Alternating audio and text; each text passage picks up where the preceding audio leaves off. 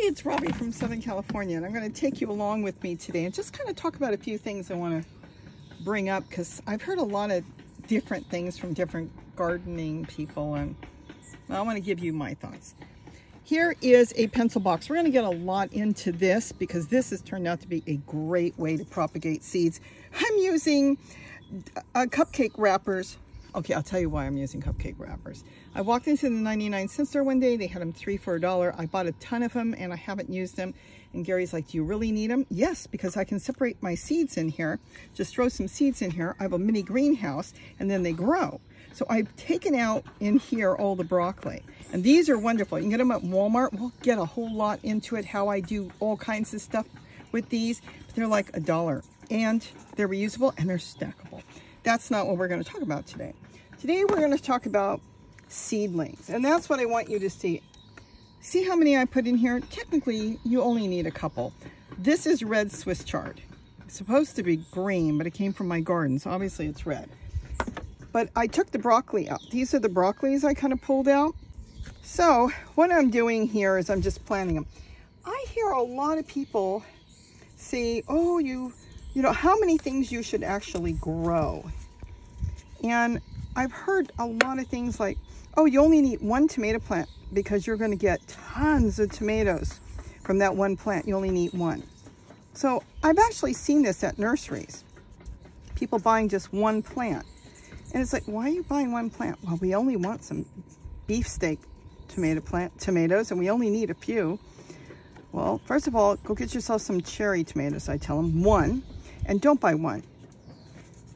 Nature did not design anything to survive 100%. Let me get these labels so I know. So on the paper cups, I write broccoli. I'm going to need a few more. And the thing is, what are the odds that they're going to make it? I don't know. You buy 1, and maybe it will live. But then let's say you put it out in the garden, and you got really bad weather, rain hits it, knocks over, it breaks, it's gone. Okay, so, you know, then what do? Start over? It might be too late. I would never do 1 unless you didn't have a choice. If you don't have a choice, then you do 1.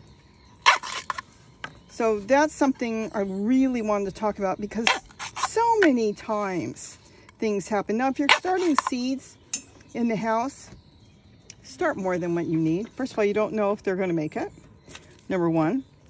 And when they do make it, what is the worst thing that could happen if you started even 10, 15 too many?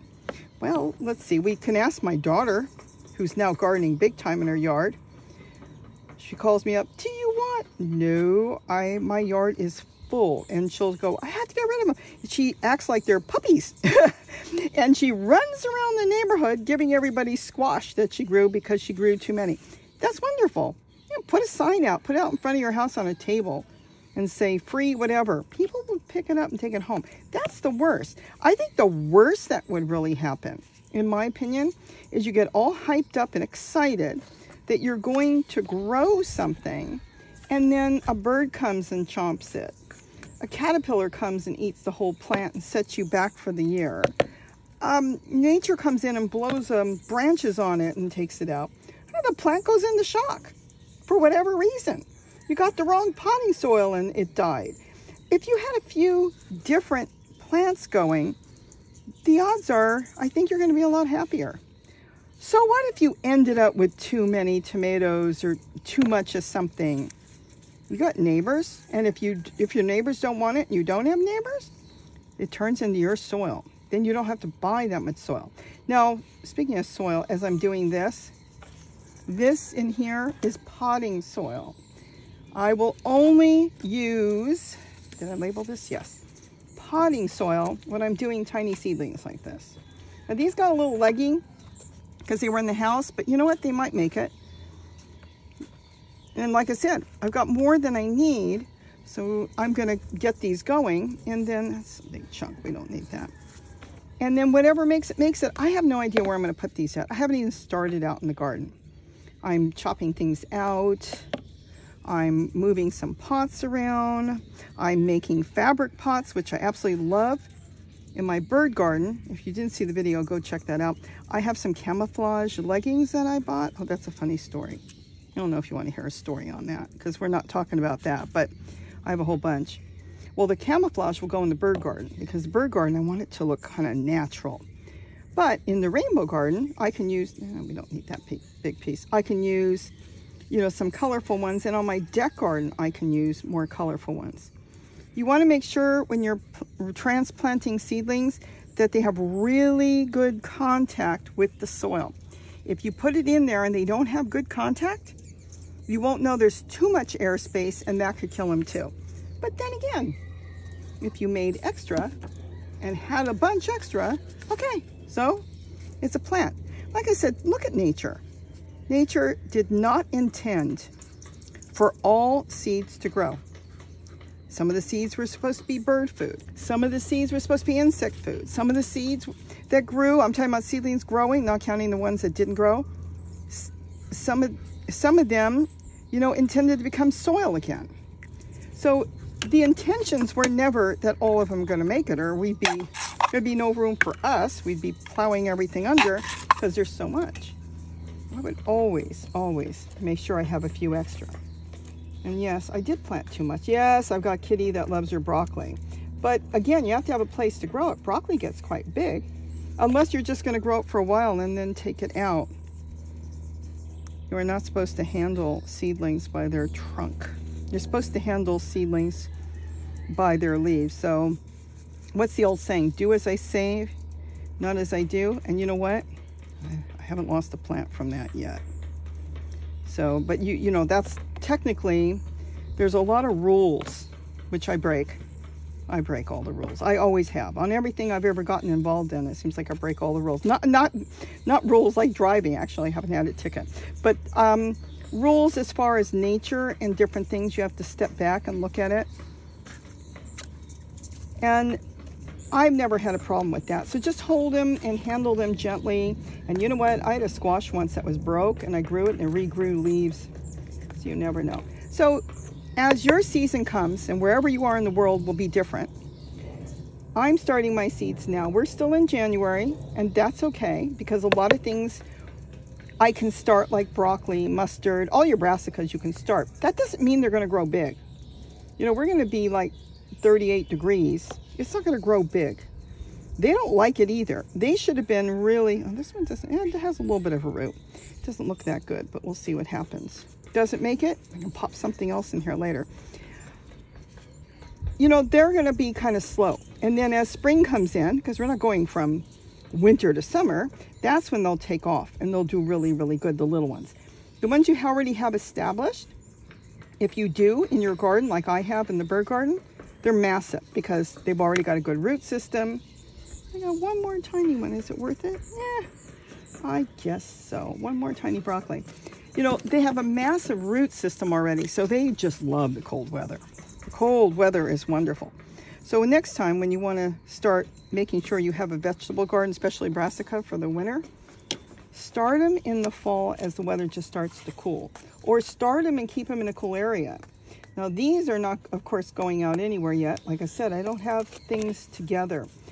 A lot of my totes last year, my containers also, I didn't change a lot of them. When I say change, I didn't pull everything out that was growing and start over. And some of them, though, they did really good. To be honest, I'll tell you, the ones that I start over, that doesn't mean emptying the tote. Just starting new plants over always look better. Where's that little plant? There it is. So I'm going to start a lot of them over, and I'll probably do it in the next month or so. But I'm already starting some seeds. I've got pansy seeds I planted. They're coming up very slowly. They're not happy with the cold either. I don't know if this one will make it, but like I said, I can always pop something in. So now I've got all these, and they're going in a cold frame, a mini greenhouse I made on the deck so I can keep an eye on them, because I'm going to do a whole lot more things on the deck. It's easier because I can even do it 10 o'clock at night if I have nothing to do. I can step out on my deck and do that. And I'm going to have, probably when I'm done, I'm probably going to end up, I want this out. I'm just going to sit it in here right now. I will probably end up doing a lot of seeds that way and then moving them later, and I'll probably end up making another one or two more on the deck. These are in these cone cups. Oh, I do have cups I can use. I'm trying to get rid of these cone cups. Bought these at the thrift store. See, these cups, though they look paper, they're not. They're actually plastic. When they break down, there will be a plastic film. If you plant them with the cup, you break the bottom out, which you can, you'll find a little piece of film, thinner than plastic bags, really thin, and you can pick it up and throw it away. But the thing I do like, and I've talked about this, is if I took this right now, and let's say I had my totes ready to go and I planted it, I could just bust the whole bottom out, take that bottom out, and then just drop it in the soil and leave that. Now, if a roly-poly came, they're not real smart. They don't crawl up, or cutworms, they don't generally crawl up. This plant will be protected. On top of that, when I water this little tiny plant very gently, and the water comes out the bottom, it will still spread its roots, but I know this plant got water. If it was in a container or in the ground and I water it, the water may run off. Like, you don't know what's underground. So it looks like water goes in, and then underground, you got a little river going that way. That's why I've had great success using paper cups. But if it gets massive, you can always take it out of the paper cup and either use it again or discard it.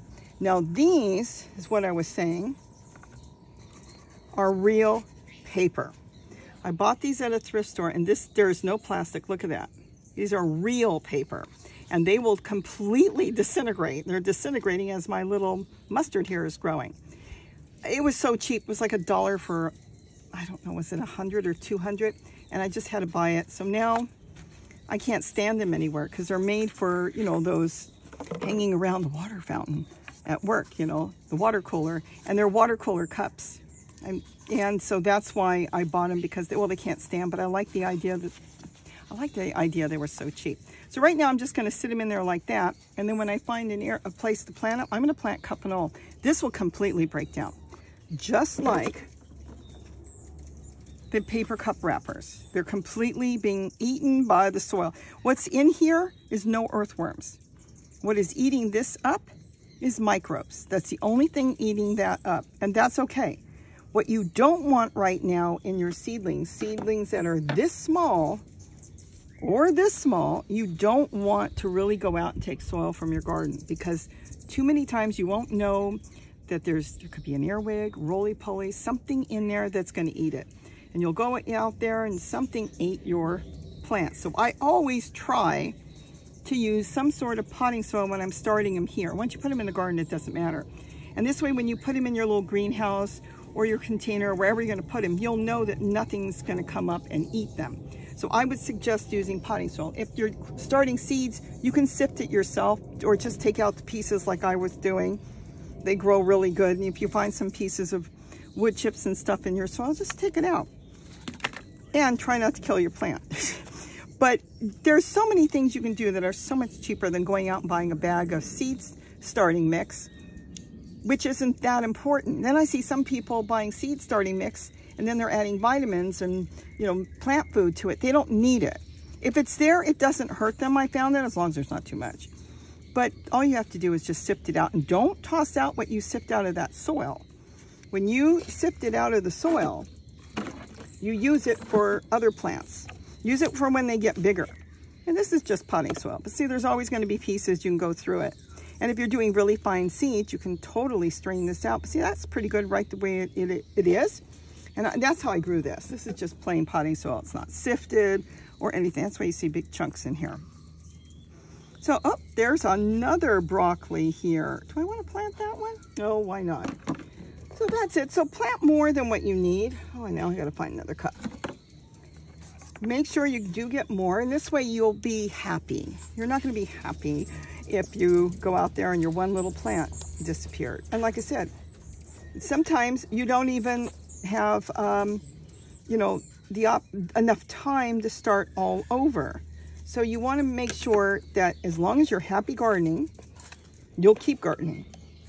And I would rather always have too much of this completely, whether it's too much food, too many plants, because you can always give it away. You can compost it. A lot of people grow seeds right now in their soil and then compost them in just because they're making, you know, green manure. So think of it that way.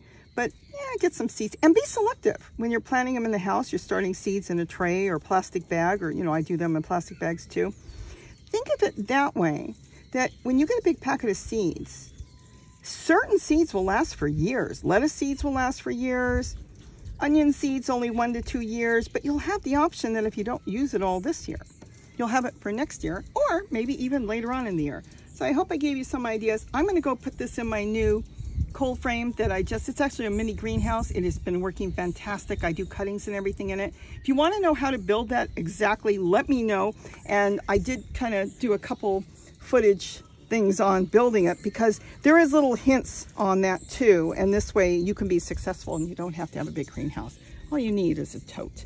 So with that, I am going to go get these all in their little new place, and hopefully I'll be able to find a place for them soon. Have a wonderful day, and don't forget to eat what you grow. Bye-bye. Okay, I don't know where I'm going to put all these.